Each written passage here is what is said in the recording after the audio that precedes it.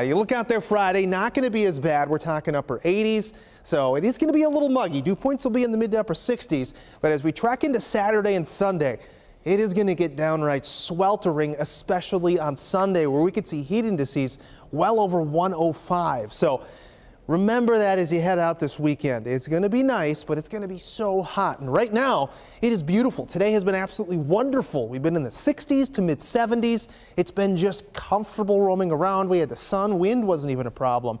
You can see still on Super Doppler 8, besides a little ground clutter around our radars, it's quiet. And winds have been light. They continue to be light. You can see those temperatures, though, really start to pop up as we head into the weekend. Those continue into next week. So we're not necessarily going to lose that heat after the weekend.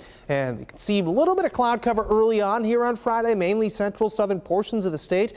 Otherwise, we have got abundant sunshine over the next 72 hours. So make sure you get out and enjoy tomorrow. It is going to be a little bit cooler and will be the coolest day we'll see until at least Wednesday.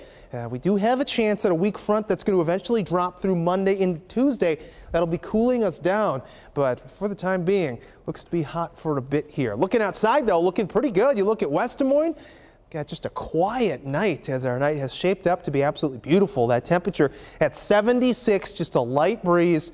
Dew points not too bad in the middle 60s. Those feels like temperatures, though, as those dew points ratchet up this weekend. Going to be feeling it. We're at 99 on Saturday. Sunday, though, downright muggy, 106 even at 7 p.m. and into Monday, 107 at 6 p.m. So really, again, dangerous heat on the way if you're headed out to 80-35. Friday, not so bad. Saturday, though, just chug that water. You're going to need to do that because that heat is going to continue. And you head in towards next week. We're in the middle 90s on Monday. Temperatures do finally back off as that front sags through. We're in the middle 80s by the middle of next week. All right.